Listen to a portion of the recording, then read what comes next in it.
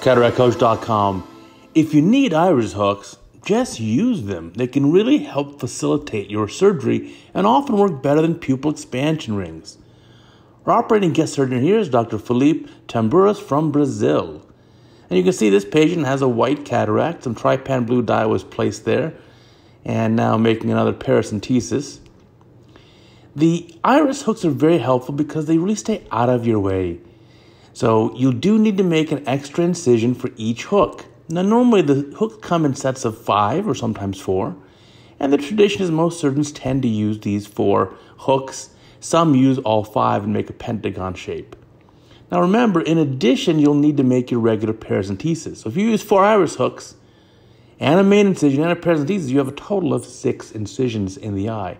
Now the paracentesis incisions are very tiny and really of no consequence. So these hooks are usually made of a type of plastic or Prolene or something like that. So there's the hook, and it has a stay collar on it. So you hook the end of the hook underneath that pupil margin. And the advice is don't tend it up all the way just yet.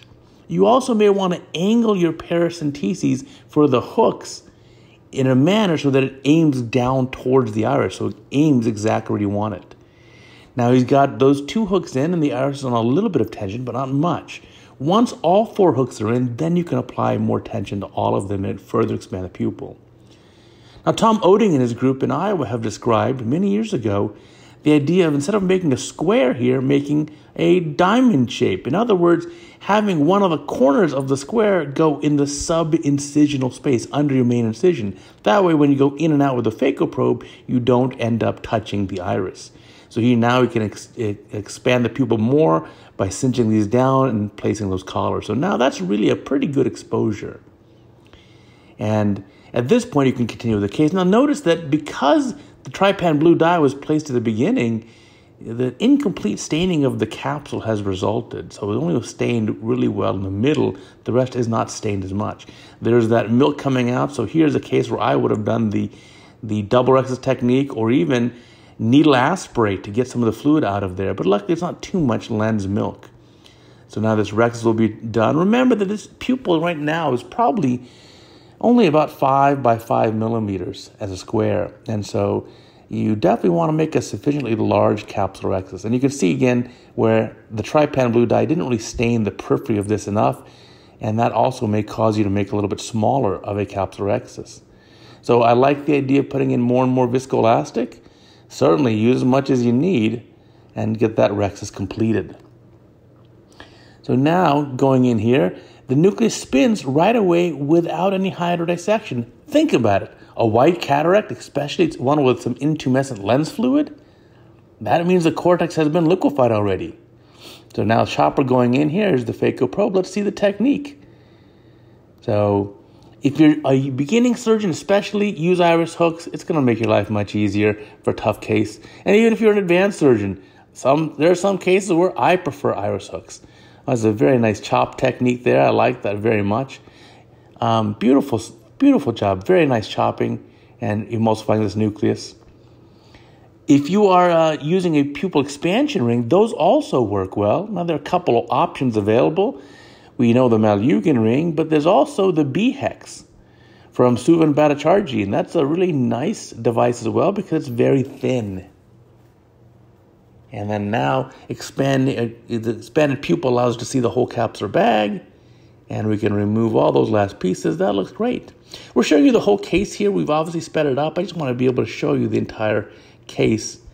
And now doing the cortex removal. Sometimes in these white cataracts, you can get some adherent or scarred up material on the lens capsule. Really, you just can't remove. And that's okay. Always think about the delta, the difference between the before and after for this patient. Starting off with a white cataract and going to have a beautiful outcome, even if there's a little capsular haze, it doesn't really make a difference. The patient's going to be absolutely thrilled. And you can always do a YAG capsulotomy later. So now time to put the lens in here. And then we'll talk about removal of these iris hooks. So looks like enlarging the incision a little bit.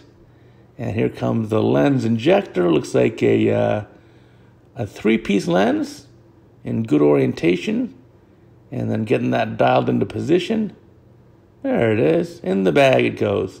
And now you can see the size of the rexus, which is about a 5mm rexus. That all looks great.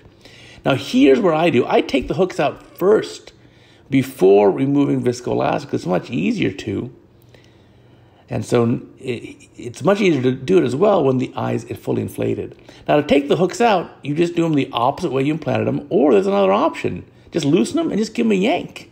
The tips are actually very flexible and will release the tissue.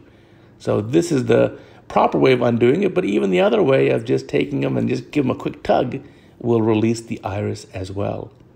And at the end here, keep in mind that these hooks or pupil expansion devices or pupil stretching can all cause slight iatrogenic chorectopias, or little changes in the iris margin or pupil, and that's patients should be warned about. And again, it's of no consequence. The eye still functions normally.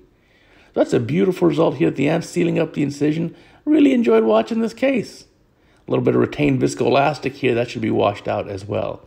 Now notice you don't have to go back and hydrate all those little paracenteses if they already seal. And usually because they're smaller, they end up sealing very well on their own without the need for hydration.